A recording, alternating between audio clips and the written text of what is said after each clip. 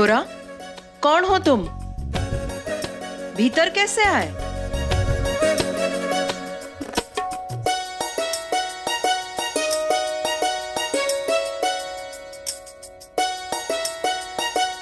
क्या कर रहे हो तुम? आप पदयात्रा करके आई है ना? हाँ।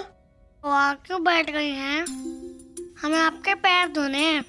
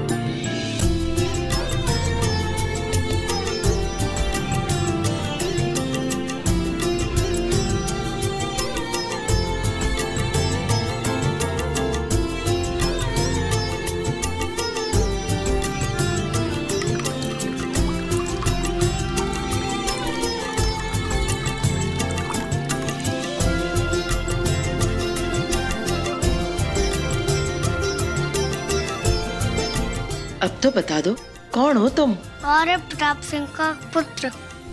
नहीं, सुपुत्र। आपका पोता शौर्य। अम्मा का नहीं दादी सा। मारा पोता है तू?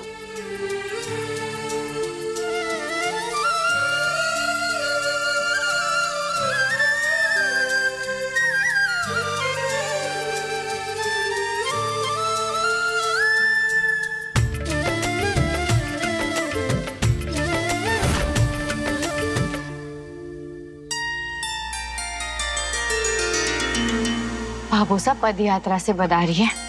जैसे ही द्वार से खुश होकर निकलेगी तो उन्हें याद आएगा उन्हें भूख भी लगी, और उसका प्रबंध तो हमने पहले से किया है। क्यों?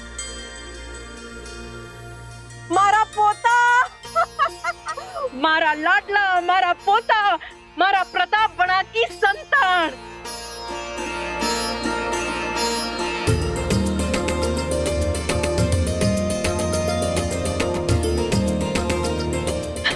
मारा पोता, हमें किसी ने बताया नहीं कि देवी के कृपा से देवगढ़ पर लगा श्राप मिट चुका है। अरे मुस्कुराइए तो, मुस्कुराइए मेरा लाडला। इतने वर्षों में पहली बार खुशी मिली है। हम तो झूमेंगे, गाएंगे, नाचेंगे, खूब उत्सव मनाएंगे।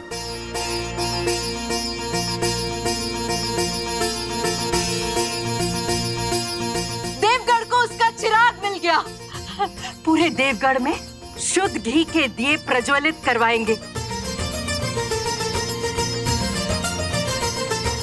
हे देवी माँ, आपका शत शत नमन है, आपका आशीर्वाद है। आपने श्राप मिटा दिया और हमारे वारिस दे दिया। आपको नहीं पता आप हमारे लिए कितना मायने रखते हो।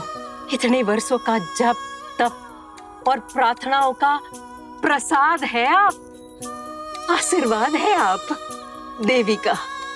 आज से पहले हमने भाबोसा को कभी इतना खुश नहीं देखा।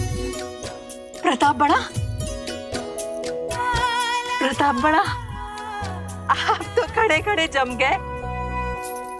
भाबोसा का आशीर्वाद कौन ही लेंगे?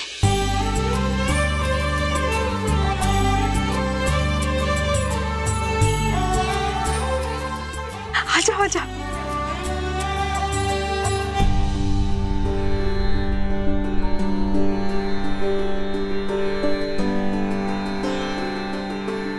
आप रुक क्यों गए प्रताप बड़ा?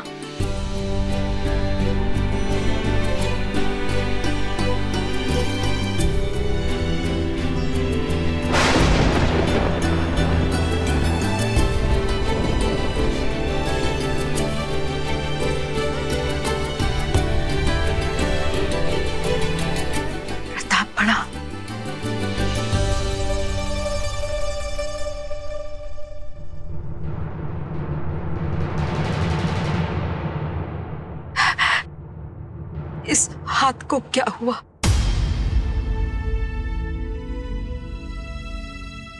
भापोसा, देवगढ़ के वारिस के प्राणों की रक्षा करने के लिए भाई सा ने अपने हाथ का बलिदान दे दिया। भापोसा, आपकी पद यात्रा भाई सा के बलिदान का परिणाम है देवगढ़ के छोटे बनना सा।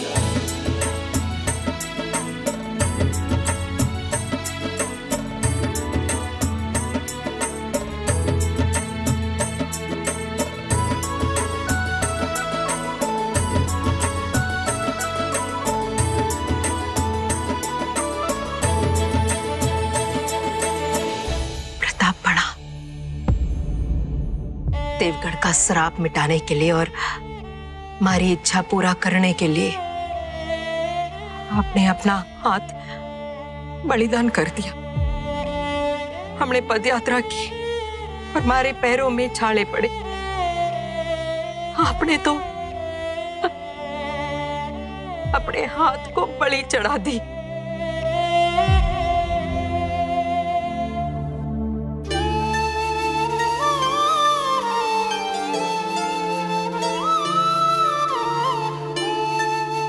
देवी माँ की कृपा हमेशा आप पर बनी रहे।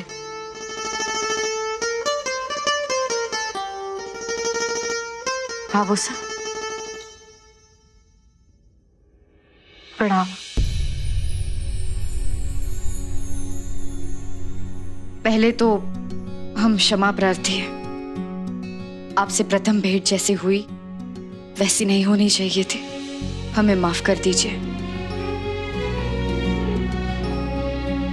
खुश रहो।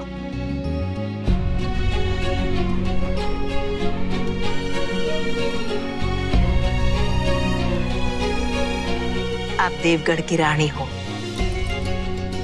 आपको नहीं पता आपने क्या किया है। हमें और देवगढ़ को उसका चिराग देकर वर्षों के श्राप से मुक्त करा दिया। कहिए, हम आपको क्या दे सकते हैं? कुछ भी दे सकते हैं। कुछ भी? कुछ भी? आपको भूख लगी होगी, आप ये भोजन ग्रहण कर लीजिए।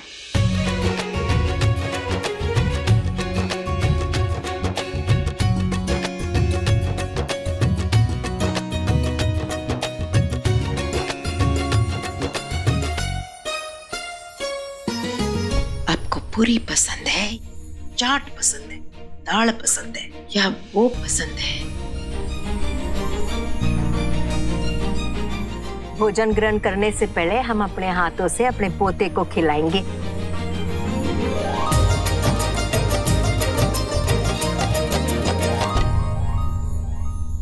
अनुमति चाहते हैं। हम भी अपनी भाबोसा को अपने हाथों से भोजन कराना चाहेंगे।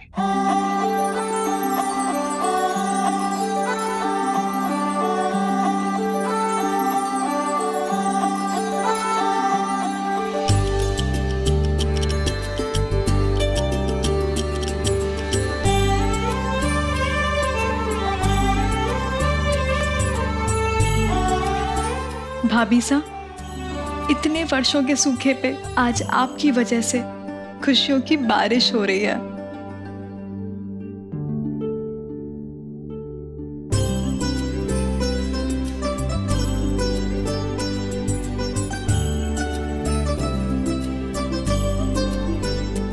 कल विजयदशमी है।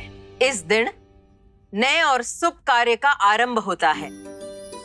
कल हम अपनी बहू के हाथों नई मुद्राओं का प्रमोशन करवाना चाहेंगे। हमारे उत्तराधिकारी देवगढ़ के छोटे कुंवर सा शौर्य सूर्य प्रताप सिंह बना हमारे लाडले पोते का एक सुंदर सा चित्र बना होगा और साथ ही गहना प्रदान की रस्म भी होगी। छोटे कुंवर सा की, छोटे कुंवर सा की, छोटे कुंवर सा की, छोटे कुंवर सा की।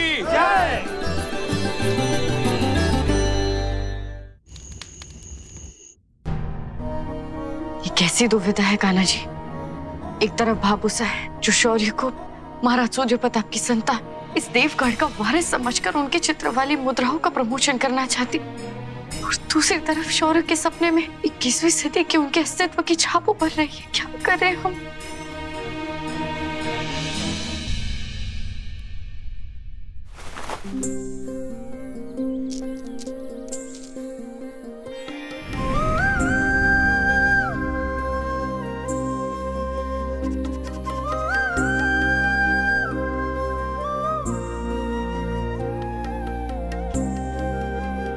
हम साथ हैं और अब हमें कोई अलग नहीं कर सकता, ना समय ना सदी।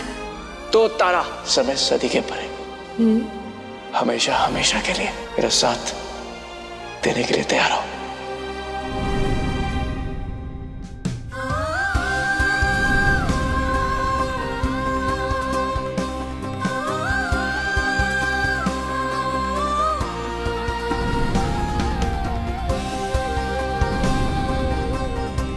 ध्रुव और तारा कभी एक दूसरे से अलग नहीं होंगे।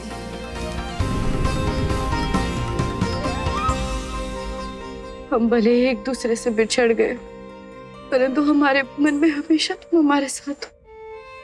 हर दिन, हर पल, हर क्षण, हर सांस हमने तुम्हारा स्मरण किया है। तो बहुत याद आती है तुम्हारी, परंतु अब शौर्य है।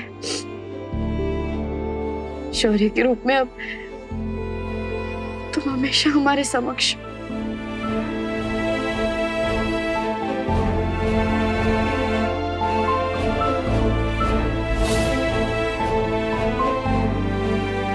कर्म से, धर्म से, तन से, मन से हम केवल तुम्हारी पत्नी है ध्रुव, हमेशा हमेशा। बस एक भय है जो मन में घर बना बैठा है। ये चित्र जो शौर्य बना रहे हैं, यदि किसी दिन वो तुम्हारा और हमारा अतीत जान गए, अपने अस्तित्व का सच जान गए, और ये सच यदि सबके सामने आ गया, बहुत अनर्थ हो जाएगा। कहीं शौर्य अपने बाबोसा को ना खो दे, और उनके बाबोसा जिन्होंने शौर्य के लिए अपने हाथ का बलिदान किया, जिन्होंने हृदय से शौर्य को अपनाया, उन्हें अपना पुत्र माना, अपने प्राणों से बढ़कर उनकी देखरेख की, कहीं उनका पुत्र ना उनसे छिन जाए। बहुत बड़ी दुविधा में फंस गए। महाराज सूर्य प्रताप ने हमारे लिए, हमारे भले के लिए अपने परिवार से, अपनी प्रजा से झूठ बोला। हम नहीं चाहते हमारे कारण अपने परिवार के समक्ष, अपनी प्रजा के समक्ष उन्हें शर्मसार होना पड़े। कैसे रहेंगे वो शौर्य के बिना? सब बिगड़ जाएगा, सब बर्बाद हो जाएगा। क्या बर्बाद हो जाएगा?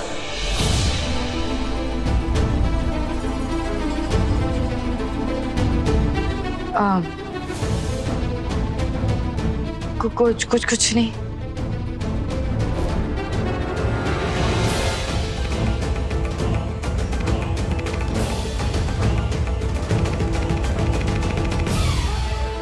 किस बात की चिंता है आपको? कुछ नहीं महाराज, बस ऐसे ही अचानक इतना सब कुछ हो रहा है। भाबोसा ने भी शौर्य की चित्र वाली मुद्राओं का प्रमोशन करने का निर्णय लिया है, और फिर ये गहना प्रदान की रस्म, हम बस भयभीत हो रहे थे कुछ अनुचित, कुछ अनिष्ट ना हो जाए। कुछ नहीं होगा। दशहरे पर बुरे का अंत और अच्छे का आरंभ होता है। सब अच्छा होगा। एक हार चुनिए। जी? जो आपको पसंद हो।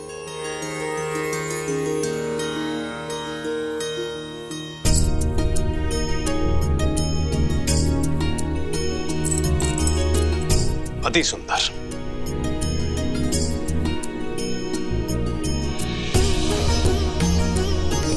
गहना प्रदान में घर की नई बहू अपना पसंदीदा गहना सास को प्रदान करती है, और फिर जिस दिन सास को यह विश्वास हो जाएगा कि बहू घर परिवार को सहज कर संभाल कर, संजो कर रखेगी, अपने स्वार्थ से पहले घर की खुशियों को रखेगी, उस दिन सास वही गहना बहू को वापस देती है। इस घर की बहू ना होते हुए भी आप इतना कुछ कर रही हैं हमारे लिए। हम आजीवन आपके आभारी रहेंगे। क्या कह रहे हैं आप महाराज? आपने जो हमारे लिए किया है कभी नहीं भूल पाएंगे हम उसे। हमारे और हमारे पुत्र के प्राण बचाने के लिए आपने अपने हाथ का बलिदान दिया है। हमने जो किया मानवता के लिए किया। संभाल देते हैं इसे।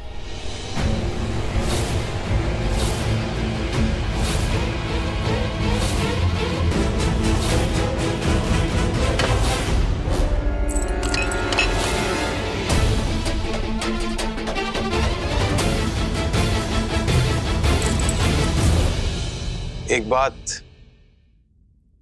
आप हमेशा कहती हैं, जय हो, शुभ हो, शुभ हो।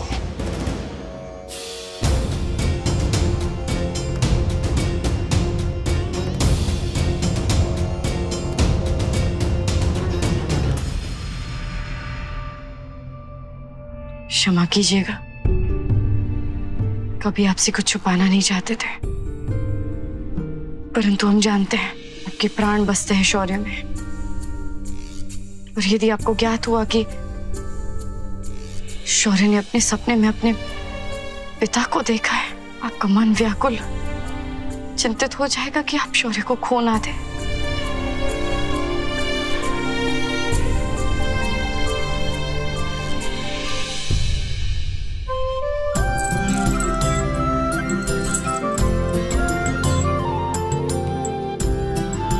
दिखाइए। हुकुम, पूजा की सारी तैयारियां हो चुकी।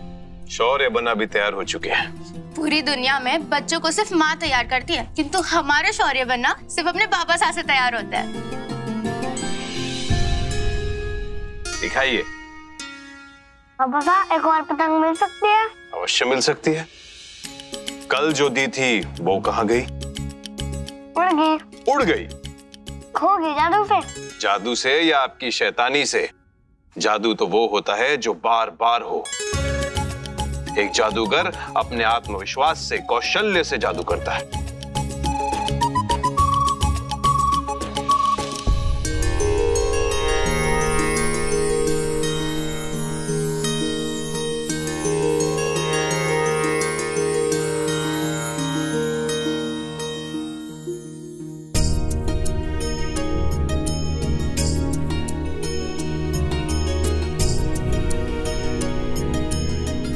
हमारी भाभी सा और भाई सा संसार की सबसे सुंदर जोड़ी है, नजर न लगे कभी किसी की। आज दो बड़ी रस्में होने वाली हैं। पहली, शौर्य बना की चित्र बनी हुई मुद्राओं का प्रमोशन, और दूसरी गहना दान। हमारी तो आंखें तरस गई थी रस्म देखने के लिए। हमें लगा भाई सा कभी ब्याह नहीं करेंगे और ये रस्म हमारे परिवार में कभी नहीं होगी। पर देखो, ये शुभ दिन आ ही गया।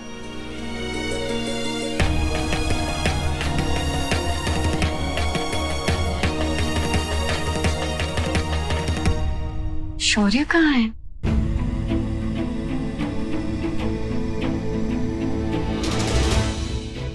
कहीं शौर्य फिर से चिकित्सक ध्रुव का चित्र तो नहीं बना रहे? किसी ने देख लिया तो?